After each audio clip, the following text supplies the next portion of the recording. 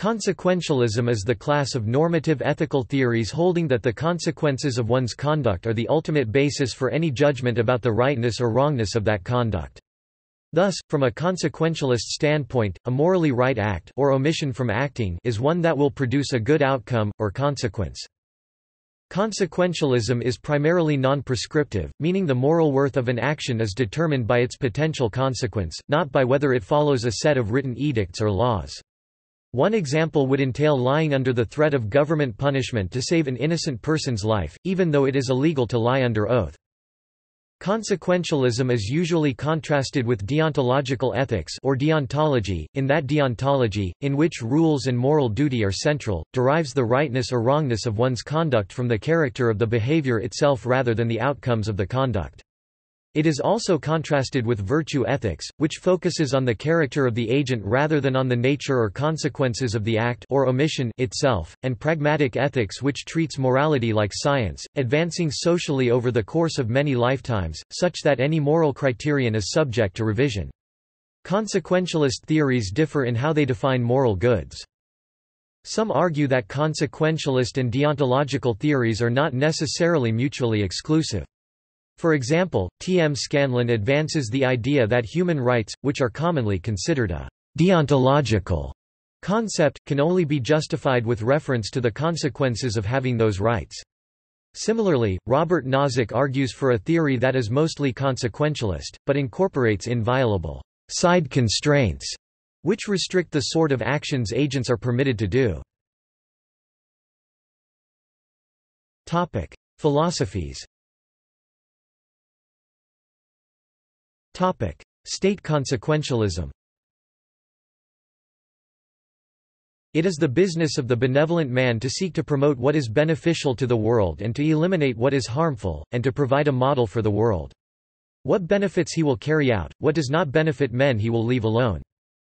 Mohist consequentialism, also known as state consequentialism, is an ethical theory which evaluates the moral worth of an action based on how much it contributes to the welfare of a state. According to the Stanford Encyclopedia of Philosophy, Mohist consequentialism, dating back to the 5th century BCE, is the world's earliest form of consequentialism, a remarkably sophisticated version based on a plurality of intrinsic goods taken as constitutive of human welfare.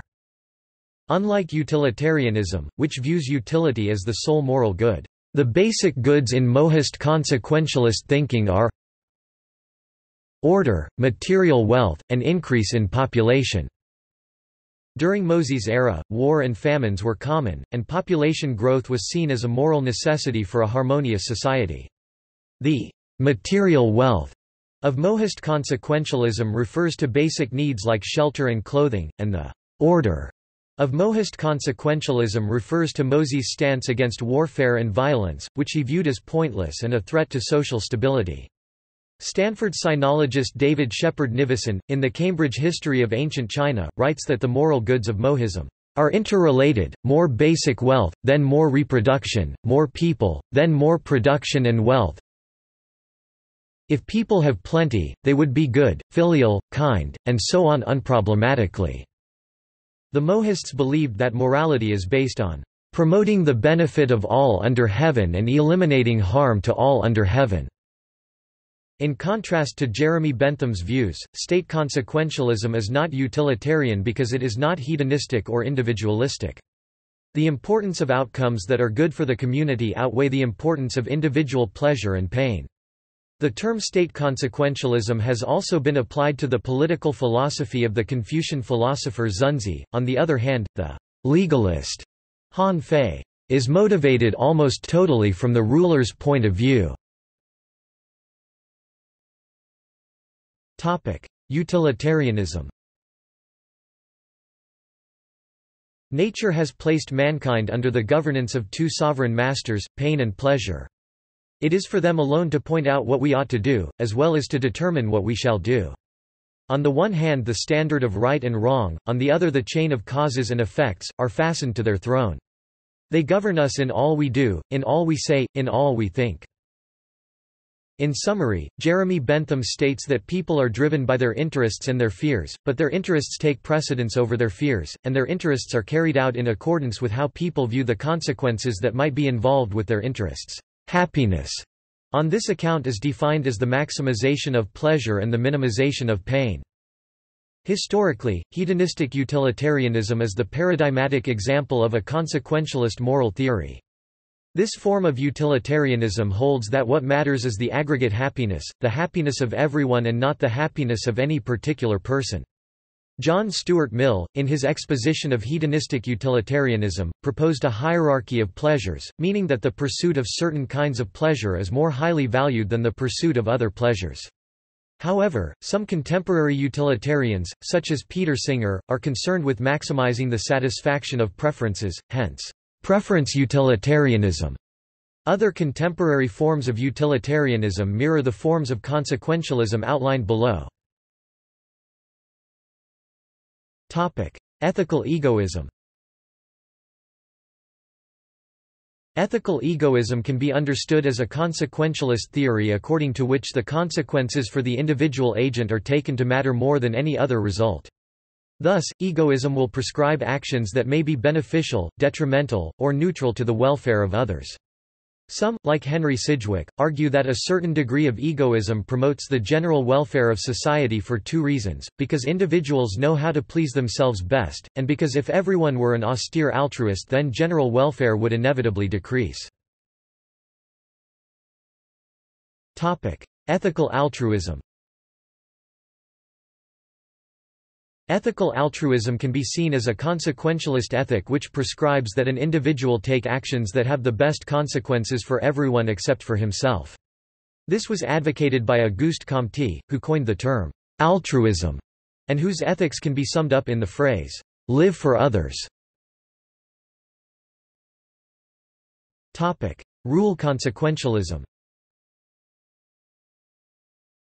In general, consequentialist theories focus on actions.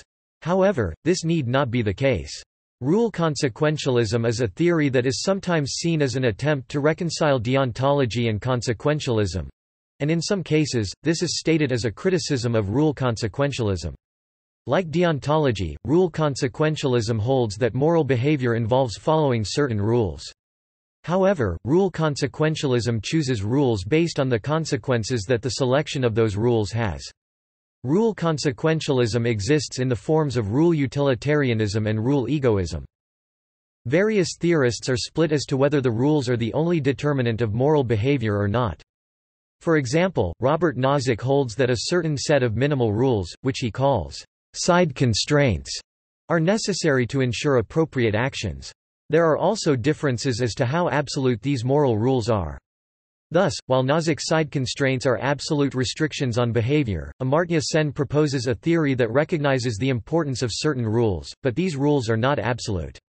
That is, they may be violated if strict adherence to the rule would lead to much more undesirable consequences.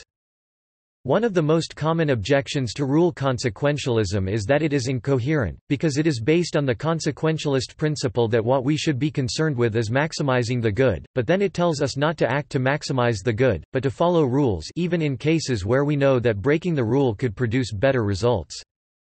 Brad Hooker avoided this objection by not basing his form of rule consequentialism on the ideal of maximizing the good.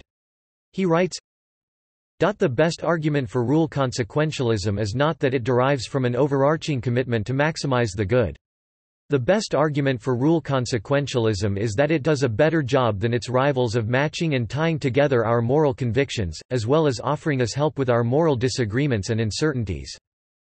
Derek Parfit described Brad Hooker's book on rule consequentialism Ideal Code, Real World as the best statement and defense, so far, of one of the most important moral theories.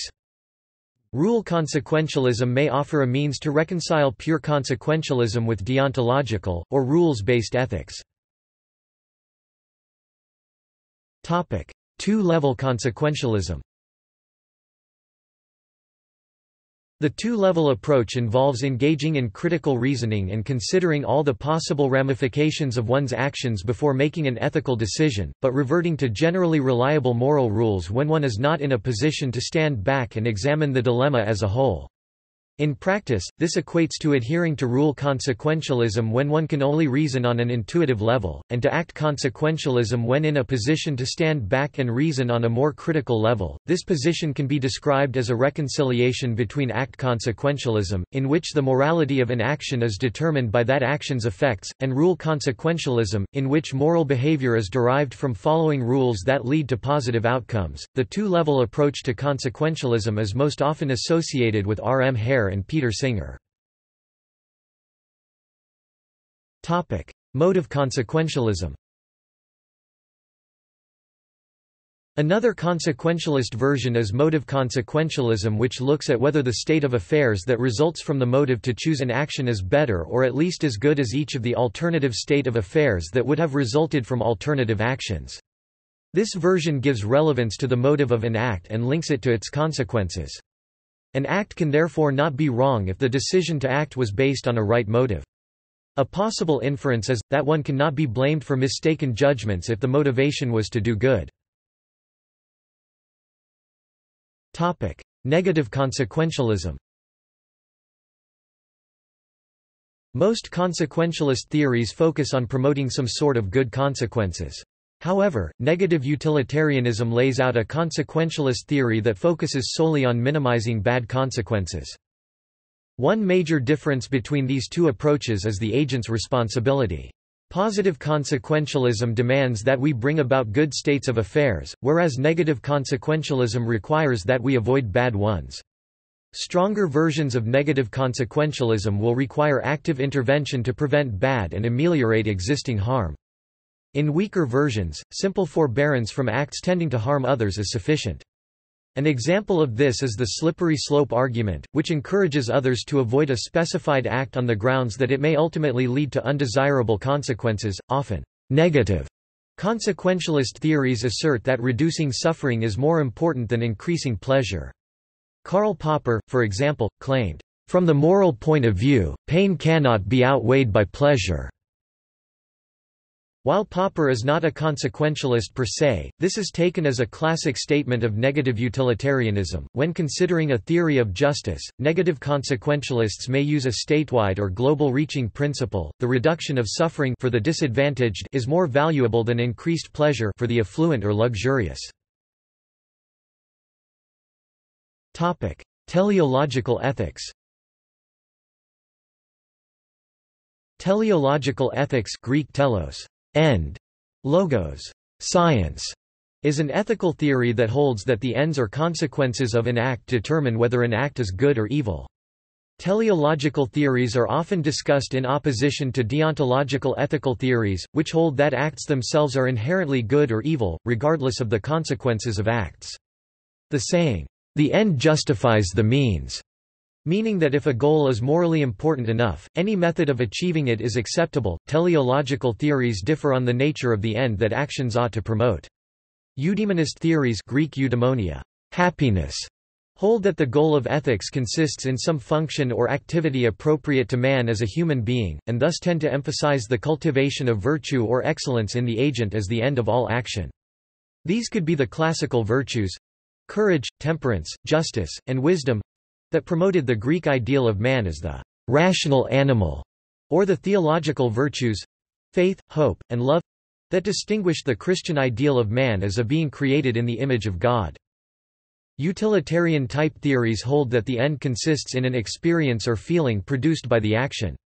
Hedonism, for example, teaches that this feeling is pleasure, either one's own, as in egoism, the 17th-century English philosopher Thomas Hobbes, or everyone's, as in universalistic hedonism, or utilitarianism, the 19th-century English philosophers Jeremy Bentham, John Stuart Mill, and Henry Sidgwick, with its formula of the greatest pleasure of the greatest number.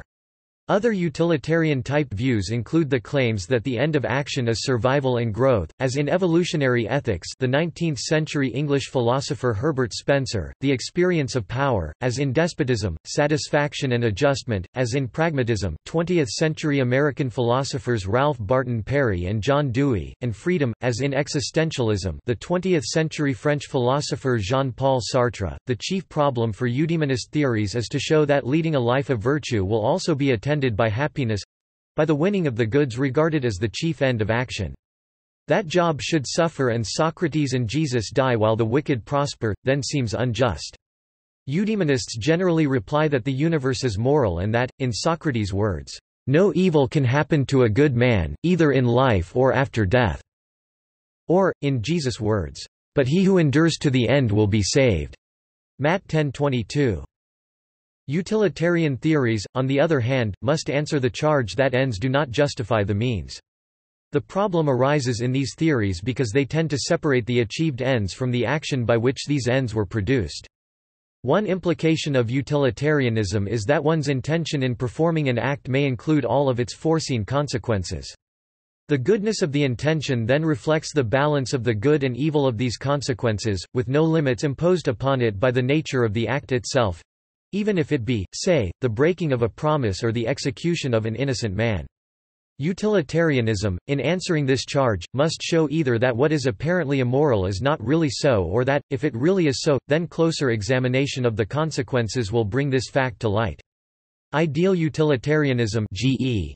Moore and Hastings-Rashdall) tries to meet the difficulty by advocating a plurality of ends and including among them the attainment of virtue itself, which, as John Stuart Mill affirmed, may be felt a good in itself, and desired as such with as great intensity as any other good. Acts and omissions, and the act and omissions doctrine. Since pure consequentialism holds that an action is to be judged solely by its result, most consequentialist theories hold that a deliberate action is no different from a deliberate decision not to act. This contrasts with the acts and omissions doctrine, which is upheld by some medical ethicists and some religions. It asserts there is a significant moral distinction between acts and deliberate non-actions which lead to the same outcome. This contrast is brought out in issues such as voluntary euthanasia. Topic: Issues. Topic: Action guidance.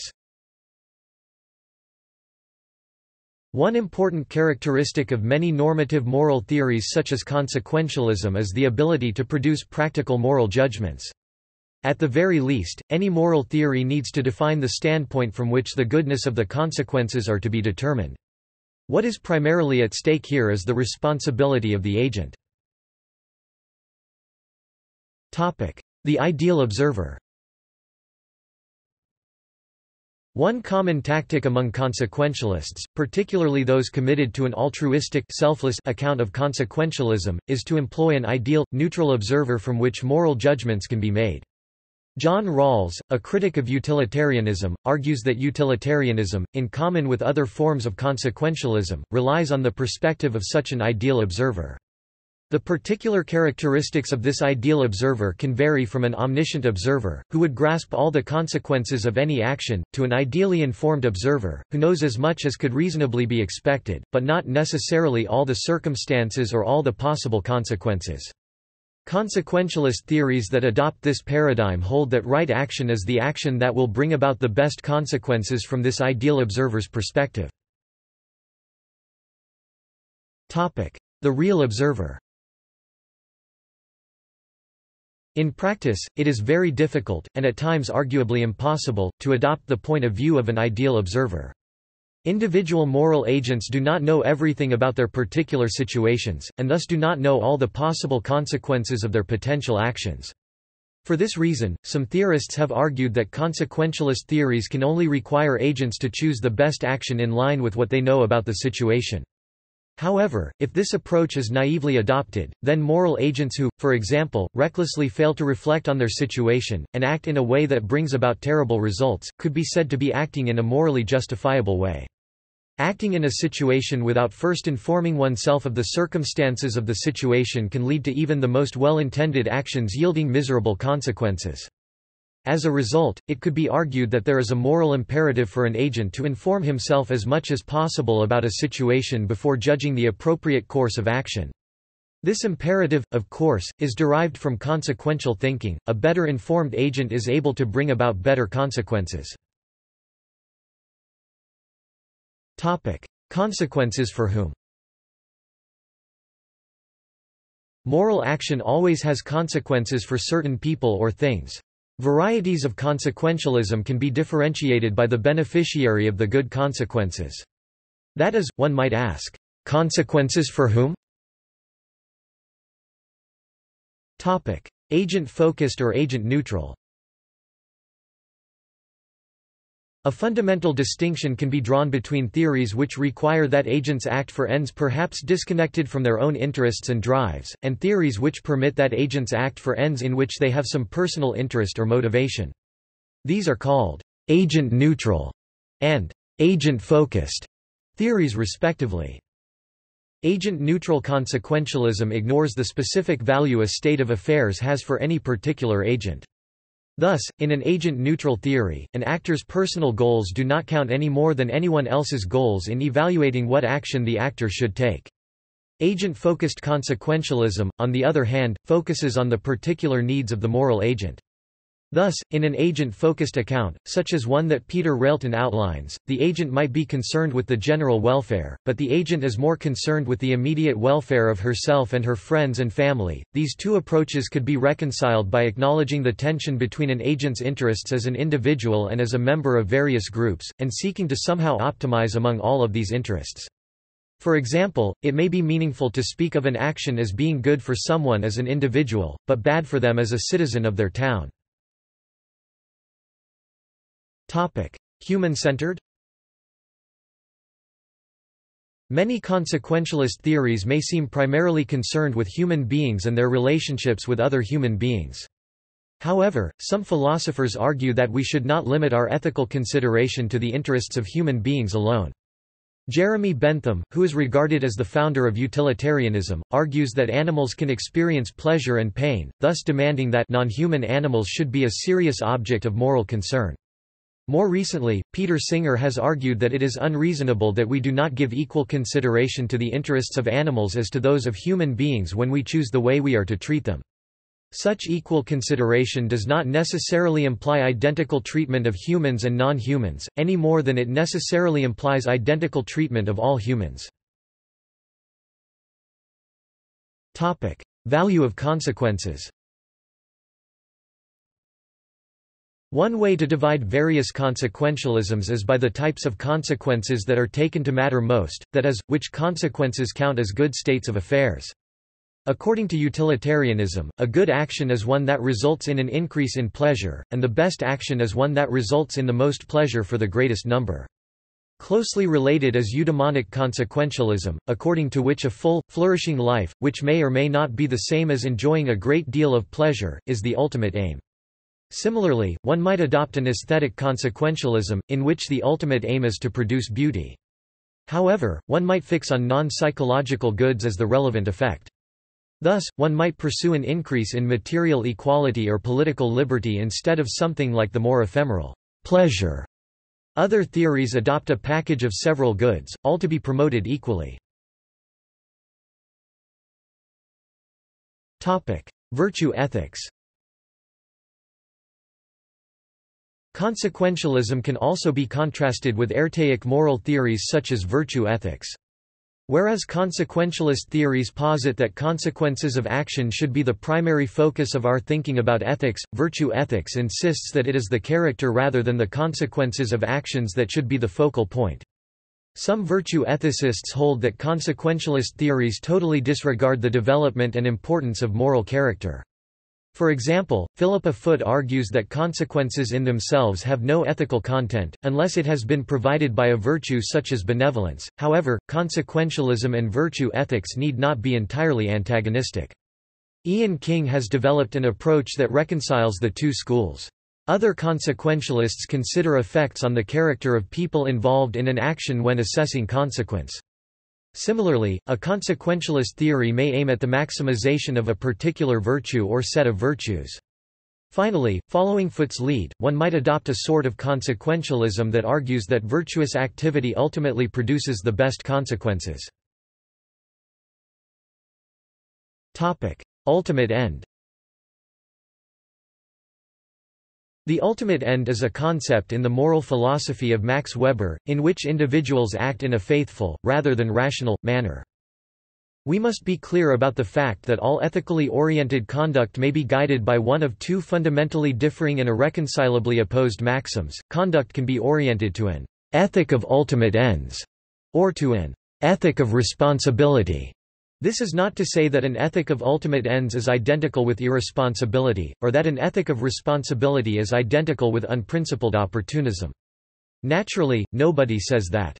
However, there is an abysmal contrast between conduct that follows the maxim of an ethic of ultimate ends—that, is in religious terms, "the Christian does rightly and leaves the results with the Lord," and conduct that follows the maxim of an ethic of responsibility, in which case one has to give an account of the foreseeable results of one's action. Etymology. The term, consequentialism, was coined by Gem Anscombe in her essay, Modern Moral Philosophy, in 1958, to describe what she saw as the central error of certain moral theories, such as those propounded by Mill and Sidgwick. The phrase and concept of the end justifies the means are at least as old as the 1st century BC. Ovid wrote in his Heroides that Exodus acta probat, the result justifies the deed. Criticisms. Gem Anscombe objects to consequentialism on the grounds that it does not provide ethical guidance in what one ought to do because there is no distinction between consequences that are foreseen and those that are intended. Bernard Williams has argued that consequentialism is alienating because it requires moral agents to put too much distance between themselves and their own projects and commitments. Williams argues that consequentialism requires moral agents to take a strictly impersonal view of all actions, since it is only the consequences, and not who produces them, that are said to matter. Williams argues that this demands too much of moral agents, since he claims consequentialism demands that they be willing to sacrifice any and all personal projects and commitments in any given circumstance in order to pursue the most beneficent course of action possible. He argues further that consequentialism fails to make sense of intuitions that it can matter whether or not someone is personally the author of a particular consequence. For example, that participating in a crime can matter, even if the crime would have been committed anyway, or would even have been worse, without the agent's participation. Some consequentialists, most notably Peter Railton, have attempted to develop a form of consequentialism that acknowledges and avoids the objections raised by Williams. Railton argues that Williams's criticisms can be avoided by adopting a form of consequentialism in which moral decisions are to be determined by the sort of life that they express. On his account, the agent should choose the sort of life that will, on the whole, produce the best overall effects. Notable consequentialists. See also References. Further reading. Darwall, Stephen ed. 2002. Consequentialism. Oxford, Blackwell. ISBN 978-0-631-23108-0, CS1 maint, extra text, authors list link. Goodman, Charles 2009. Consequences of Compassion, An Interpretation and Defense of Buddhist Ethics. Oxford, Oxford University Press. ISBN 978-0-19-537519-0. Honderich, Ted 2003. Consequentialism, Moralities of Concern and Selfishness. Portmore, Douglas W. 2011. Common Sense Consequentialism, Wherein Morality Meets Rationality. New York, Oxford University Press. ISBN 978-0-19-979453-9. Price, Terry 2008. Consequentialism. In Hamowy, Ronald. The Encyclopedia of Libertarianism. Thousand Oaks, CA, Sage, Cato Institute. pp. 91–93. doi 10.4135 9781412965811 N60. ISBN 978-1-4129-6580-4. LCCN 2008909151. OCLC 750831024. Scheffler, Samuel 1994. The Rejection of Consequentialism, A Philosophical Investigation of the Considerations Underlying Rival Moral Conceptions. Oxford, Oxford University Press. ISBN 978-0-19-823511-8. External links. Consequentialism. Internet Encyclopedia of Philosophy. Sinnott Armstrong, Walter. Consequentialism. In Zalta, Edward N. Stanford Encyclopedia of Philosophy. Hooker, Brad. Rule Consequentialism. In Zalta, Edward N. Stanford Encyclopedia of Philosophy. Deontology and Ethical Ends.